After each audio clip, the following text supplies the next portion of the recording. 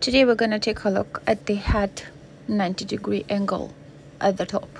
How to make this pretty head box. This is actually very complicated for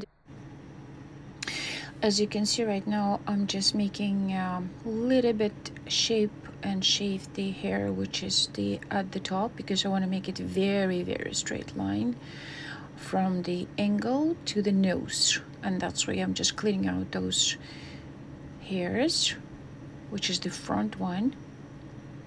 Always use the comb to see if any more hairs needs to be taken out, and you're always putting this to the nose to make that straight line.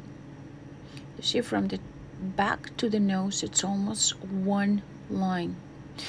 Back hair you're always combing up, and with the time the hair will used to it to stay that position. Even when you're drying the hair, it's always do the same movements.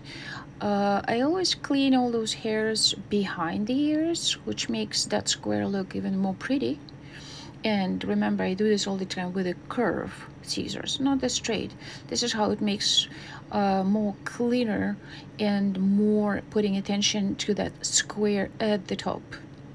Again, you combing to the up position all this back hair, and then we'll use it later to stay like this forever. It takes a year sometimes because the hair is always different. Every dog has a different hair. At the top I'm just making some cutting some hair out to make it very sharp line, straight line. And again, you see like at what position when hair's up, and then I can see what else has to be cut it out. Run at it as it goes over.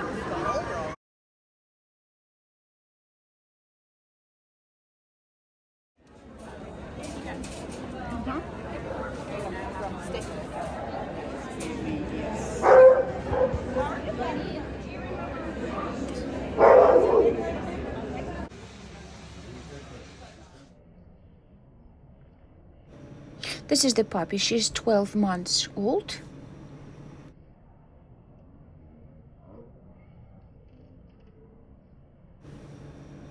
I hope you enjoyed the video and it was helpful for you.